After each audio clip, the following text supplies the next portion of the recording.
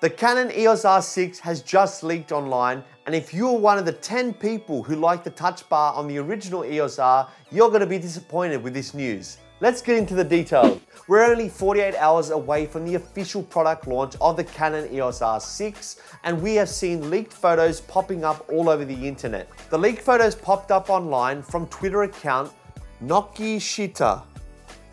Hope I said that correctly. As you can see from the photos, it's a big departure from the original Canon EOS R. Gone is the touch bar and the top-mounted LCD, as well as the digital mode dial.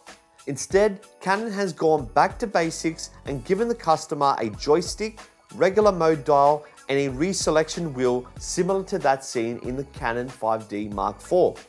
Recent rumors claim that the EOS R6 will be capable of shooting 4K at 60p and 1080 at 120p. IBIS will also be included, as well as the same dual pixel autofocus system, which will be found in the more expensive R5. It's expected to be on sale for $2,500 US.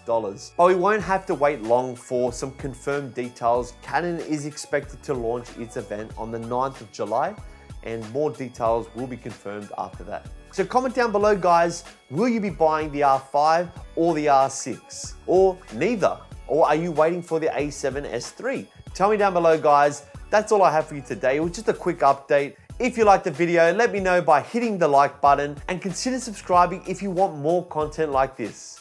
Until next time, guys, keep shooting.